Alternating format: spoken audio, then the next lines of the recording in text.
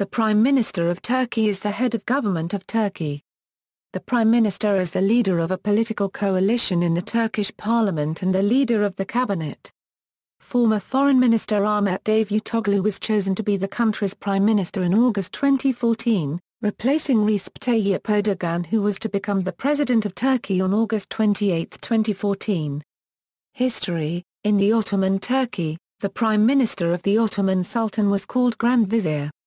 After the Tanzimat period in the 19th century, the Grand Viziers came to assume a role more like that of the Prime Ministers of contemporary Western European monarchies.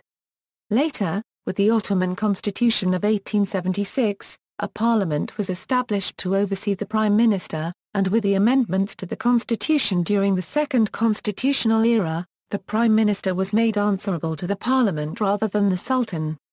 Finally, with the Declaration of Republic in 1923, the appointer of the Prime Minister became the President, instead of the Sultan. List of Prime Ministers. Living former Prime Ministers. Longest track records. Timeline.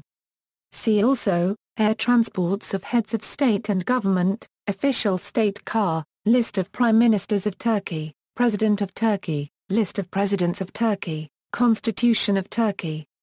References. External links: The Prime Minister's Office, Official Turkish Constitution.